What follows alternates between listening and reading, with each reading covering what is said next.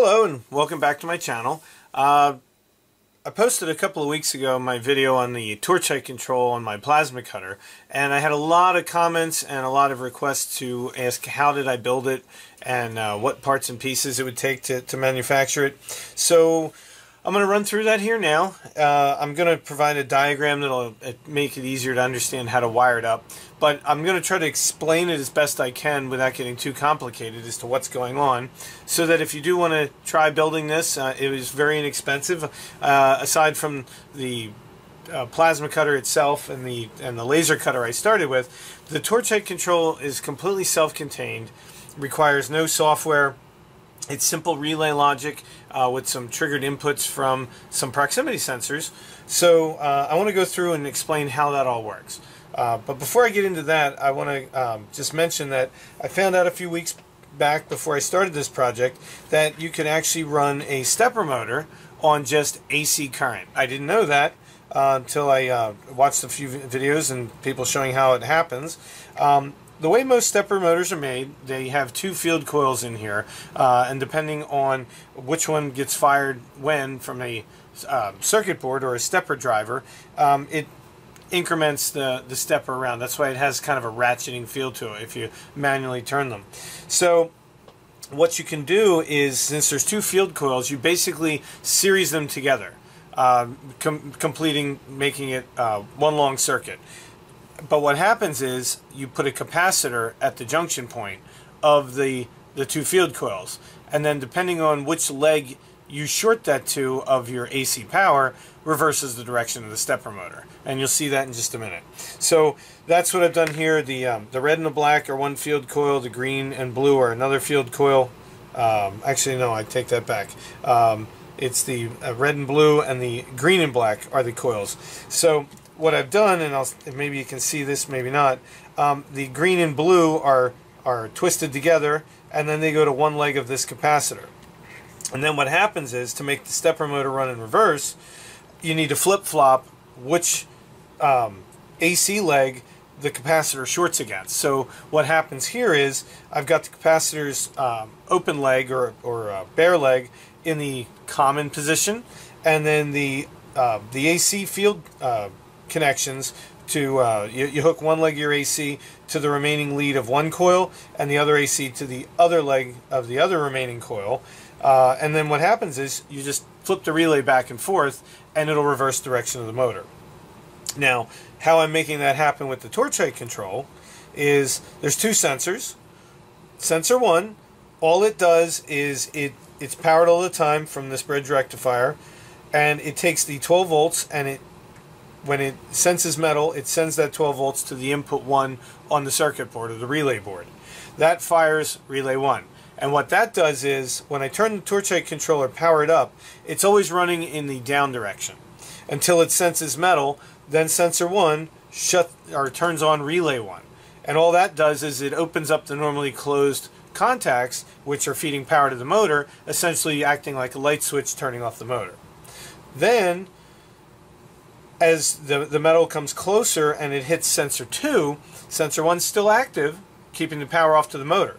But sensor 2 takes that its input, and it fires relays 2, and I also have it jumped over on the inputs to fire relay 3. So input 1 fires relay 1, input 2 is actually 2 and 3, firing relays 2 and 3.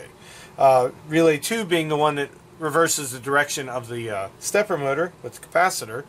And relay 3, I take the normally open contacts of that relay and I parallel them to the normally closed contacts of relay 1. So essentially what happens is, as the metal gets close, relay 1 shuts it off, stops it moving. When it gets closer still to the second sensor, sensor 1's still on, sensor 2 picks it up, and then that reverses the motor direction, but it also, because it's tied to relay 3, it supersedes or takes the shunting off of relay 1. So it basically parallels it, but in the other polarity. So it's normally open to normally closed, which essentially gives power back to the motor, but now it's running in the opposite direction. So I know it seems complicated, or maybe it's not. It's when you see it, it makes sense. But to just talk about it, it's probably a bit confusing. But the diagram will probably help you understand it. And now I'm just going to show you how it works. So as you can see, the stepper motor is not moving. I'm just going to power everything up. So that's just 12 volts AC, and it's coming into the bridge rectifier.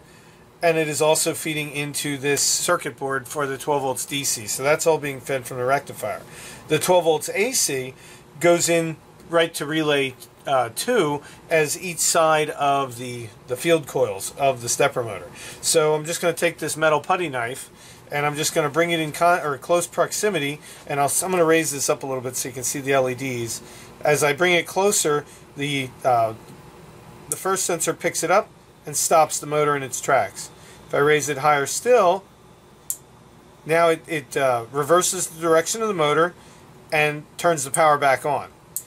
And as I pull it away, it stops. Push it closer, it starts.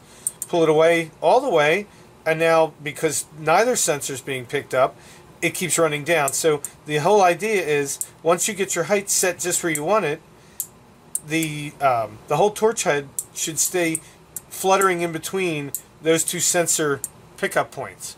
So if that makes sense to everybody, you'll see the relays coming on and you'll see what the motors are doing.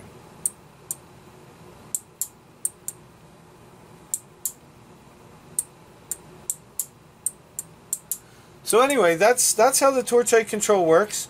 So far I've done several hours of cutting, and it works quite well. The only part you have to be cognizant of is if you look at the gap or the distance between the torch tip itself and the sensors, obviously there's 1.5 inches or so gap there.